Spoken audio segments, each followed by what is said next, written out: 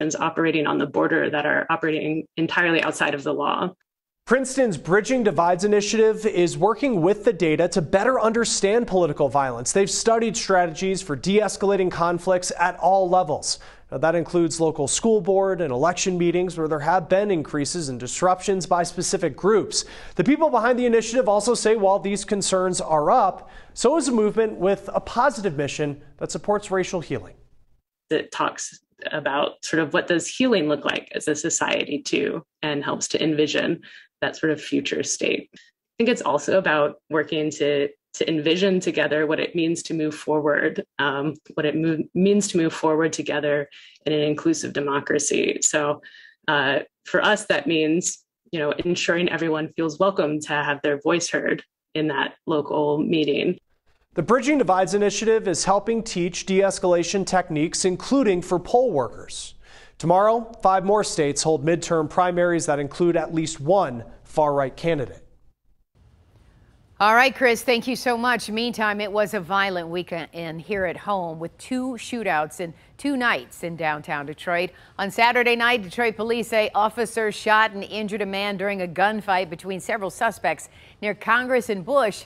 Then on Friday, 2 bystanders were caught in the crossfire near Cadillac Square and Randolph. Detroit's police chief blaming visitors to the city, bringing guns and wreaking havoc downtown. And though arrests have been made, more questions are being asked about a plan to prevent gun violence. 7 Action News reporter Simon Shaquette is demanding accountability from the department, and he joins us live now right outside Public Safety Headquarters in downtown Detroit. Simon? Carolyn, the chief points out there was a noticeable police presence there in the area at the time this happened. In fact, officers actually witnessed the shooting. And furthermore, he says 3 suspects who were all armed on Saturday night came from nearby East Point. 2 of them hit with gunfire during an exchange between groups. Police made 2 arrests for carrying concealed weapons and plan to make a 3rd after having to return fire near Sweetwater Tavern on East Congress. The 2 suspects hospitalized are expected to survive. Now, this comes after a separate shooting Friday near Cadillac Square, where two people passing by, a 17-year-old girl and 22-year-old man, were shot and hospitalized. 2 suspects there on the run. And police now pledging to implement an updated strategy to ensure public safety. Part of that, arresting spectators who gather for dangerous driving. As for the shootings, take a listen. I don't think this was a manpower issue. I mean, the officers literally witnessed it. I mean, they were on top of the scene. We've got a very strategic deployment strategy that we operate with every single day. And we look at where we want to be, and we deploy assets in a number of different ways. So I don't think it's a personnel issue. They were there. Coming up at 5, what a well-known community leader is now vowing to do, and why a new drifting video has the attention of police as well. Live downtown, Simon Shaquette, 7 Action News. Back to you, Carolyn. All right, thank you so much, Simon. Glad you're getting answers for us. We'll see you on later editions of Action News. Now we're going to turn to the latest on the coronavirus pandemic. As new coronavirus infections continue to rise across Michigan, schools and workplaces are taking action aimed at stemming the state's spring surge. All of the Detroit 3 are bringing back COVID protocols. Ford, General Motors, and Stellantis implementing mask mandates at plants located in counties labeled high risk. The latest data from the CDC show COVID-19 community levels in 6 southeast Michigan counties are now in the high risk category. As a result, Ferndale Public Schools is once again requiring facial coverings indoors. The district says it will do everything it can to keep students and staff safe. Royal Oak Schools is highly recommending masking indoors for students. Both districts say they will stay in touch with the Oakland County Health Department to monitor COVID rates. Also today, Detroit health officials kicked off a new program to fight the spread of the virus. The city is handing out free antiviral drugs to people who qualify based on vaccination status and individual health risks. Free COVID-19 testing and medical screenings will also be available. Services are available at the Joseph Walker Williams Center on Detroit's west side. All right, let's head outside now for a live look over the Motor City. The work week getting off to a wet start after a round of heavy rain moved through Metro Detroit overnight. Most of it has since moved out, but we are still dealing with some scattered storms out there. Here is Chief Meteorologist Dave Rexroth with a look at what we're seeing right now. Dave? Yeah, this band, little scattered showers and thunderstorms moving out ahead of a cold front.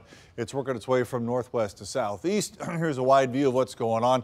You can see the clearing back behind us already in Lansing, nothing but pure sunshine there. So this will move through. Most of it is done by 5. At the latest, it's done by 6 o'clock. Northern Lapeer, a couple of stripes here working toward Port Huron. A little hot and heavy right on the lake there, just north side of Port Huron and Sarnia. Then some scattered action, which is most intense, I think, in Mount Clemens. Out over Lake St. Clair, there's actually marine concern here because of the thunderstorms there, but most spots south of Detroit have already cleared out already. So here we go, scattered storms around early this evening, moving from northwest to southeast. Some small hail and winds to 45 at the strongest. That's not severe, but certainly gets your attention, especially if you're out there on the water. It gets cooler a couple of days, then it warms up. That might be a problem with storms. Some rain likely too. We'll show you how much on Wednesday coming up. All right, Dave, we'll talk to you in just a bit. And with strong storms on the radar, be sure to check out our free weather app to track conditions right in your own neighborhood in real time. It's all free with the 7 app, so make sure you download it today. All right, now we're going to turn to the nationwide shortage of infant formula. Right now, an average of 43% of formula varieties are unavailable on store shelves. And several states have more than 50% of various kinds of formula out of stock.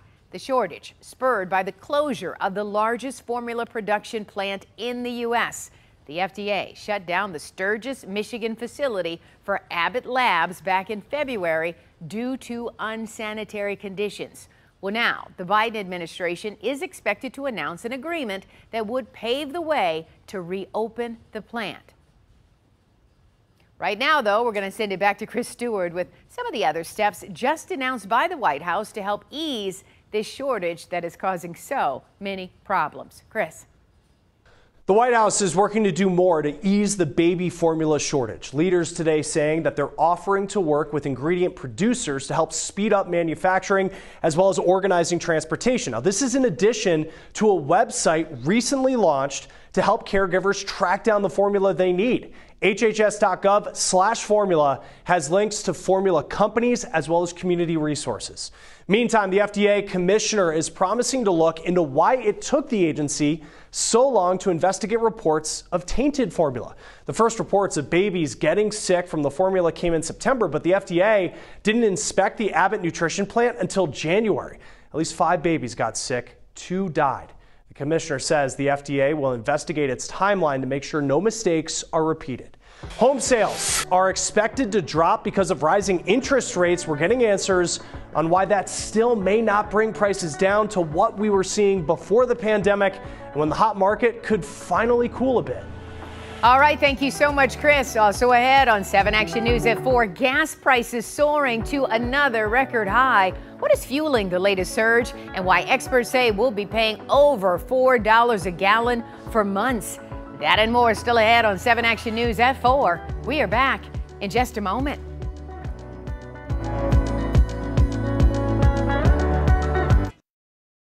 Some relief could be coming for people priced out of the housing market as home prices, rent, and inflation rise. President Biden's Housing Supply Action Plan released today includes addressing construction supply chain issues, new financing options for manufactured and multifamily housing, and directing more government-owned housing toward owner-occupants rather than large companies.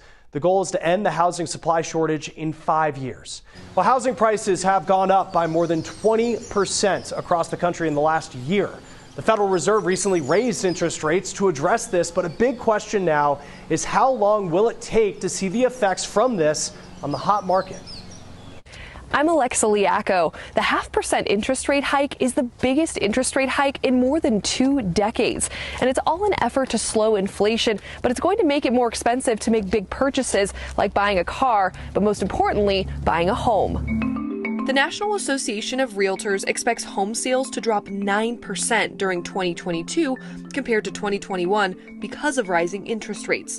But even if that happens, average prices are projected to be about 5% higher than they were in 2019 before the pandemic.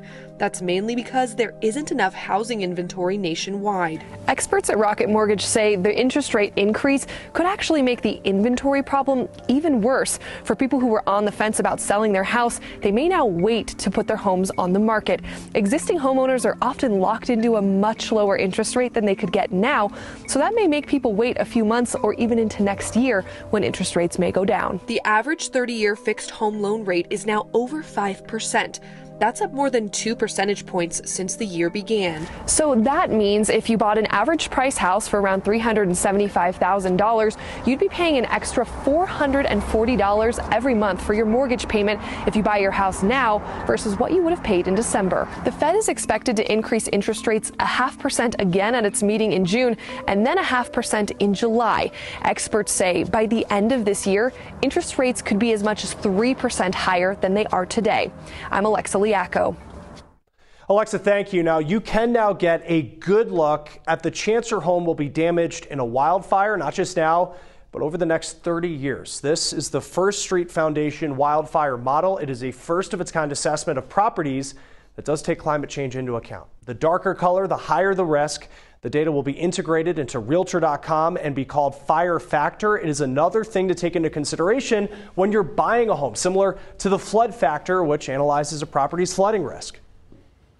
All right, thank you so much, Chris. Fire crews appear to be getting a wildfire in the northern part of Michigan's Lower Peninsula under control. The Blue Lakes fire has burned around 2,200 acres in Montmorency and Sheboygan counties. As of today, the Michigan Department of Natural Resources says the fire was around 75% contained. The DNR saying the blaze likely began because of a lightning strike last week. More than 30 DNR firefighters and staff from 4 other departments worked through the weekend to contain the blaze.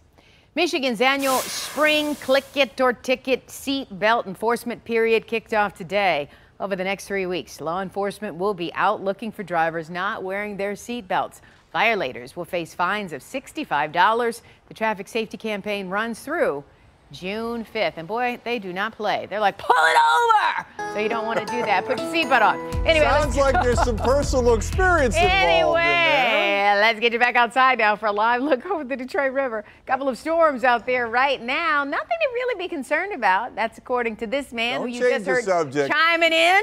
7 First Alert Chief Meteorologist Dave Rexroth. You tracking some storms? Yeah, a couple still out there. It's not going to be a huge problem. I'll show you where they're heavy. It's just a little bit. This is kind of fun. I'll get out of the way for you. I'll be back. But I want to let you just see the sky here. And actually, I can't get out of the way because I want to show you. Watch how the clouds start to build up right here. A little bit more. And the first rain comes through right there. And then you can see some rain falling off in the horizon there, too. Cool stuff. Time-lapse setup this morning for us, which is really nice by Kevin Jeans. So here's what's happening. The heavier action is in northern Lapeer.